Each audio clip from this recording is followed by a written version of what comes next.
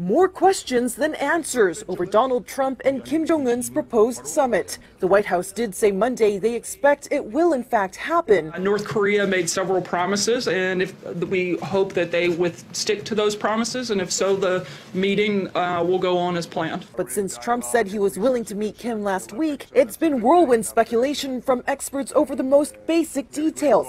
When will it happen? Where? And what will they talk about? The timing of the summit isn't clear, possibly around the end of May.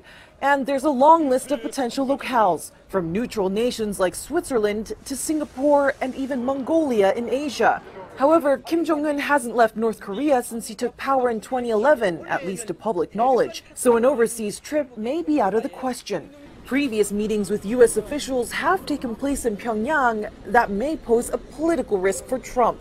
When Madeleine Albright visited in the year 2000, it was criticized as an endorsement of the regime. That leaves the Korean demilitarized zone as a top contender at the joint security area between the North and South. It would allow Kim and Trump to meet without traveling far from either of their militaries, and they wouldn't be seen as making a pilgrimage to an enemy capital. What they might discuss is another big question. Beyond the future of North Korea's nuclear program, Trump and Kim could potentially talk about swapping detainees. North Korea has at least 3 Americans and 6 South Koreans in prison, and Pyongyang has demanded Seoul return a dozen North Korean restaurant workers who defected as a group to the South 2 years ago. But as of now, the ball's in North Korea's court, and it's kept uncharacteristically quiet. So far, state media hasn't even mentioned Trump's invitation.